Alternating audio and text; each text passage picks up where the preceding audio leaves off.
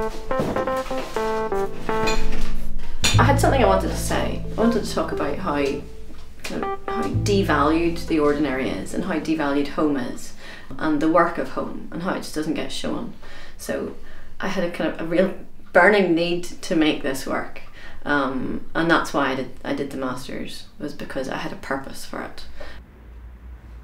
For anybody producing a piece of work, including recent graduates, one of the key problems is how do you find an audience for the work, and how do you make sure that people that you want to pitch to, whether it's curators, picture editors, publishers, actually get to see the work.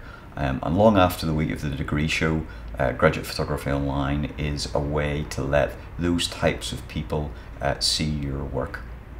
This year we have curators and directors from Photo Gallery, Open Eye Gallery, Media Space in London, and they'll be going through all the work and picking out some of the pieces that they find most interesting, and that'll act as a way in for other people coming to the website.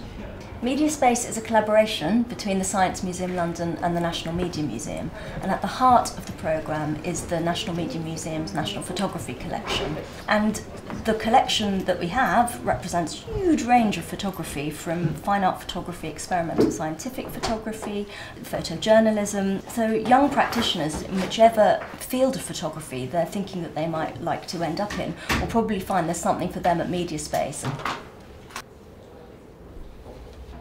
Yeah, this is really great. I mean, Graduate Photography Online is really fantastic for someone like me who's working here in London, but you know, wants to see a lot broader range of student shows than just the London shows. And you know, obviously shows are happening up and down the country in a very small space of time. They're not on for very long. So I know that I'm not going to get to all the graduate shows across the United Kingdom. And this looks like it's going to be offering me a really fantastic range of different practitioners' work that simply I just wouldn't have seen otherwise. It's also really nice to hear a bit about some of the artists and photographers from the summaries about them, but also from the selectors' comments. It's access to other curators and other, you know, people who've got ideas that I'd also like to be, you know, exposed to. It's great. The actual process in terms of signing up for this is very easy. Each year group will appoint a lead student, and the lead student then will liaise with Source and provide us with the images for all the students, and this is delivered to us through an uploading mechanism on the website, and it's a very straightforward process.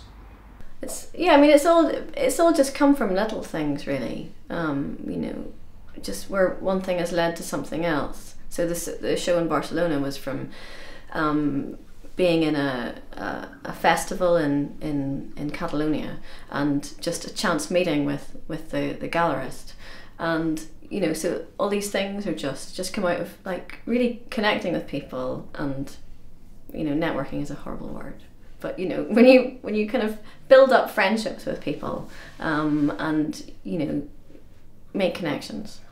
The conversation is important. You know, curators speak to each other, we speak to other gallerists, we speak to galleries in more independent spaces. You know, we share knowledge and we share ideas about people who we think are involved in interesting work. And so it's always good to be seen by anyone. I'd encourage young people to show their work to curators, to apply for competitions, to submit to Graduate Photography Online. You need to be seen for people to be seeing and talking about you. And that's how opportunities happen.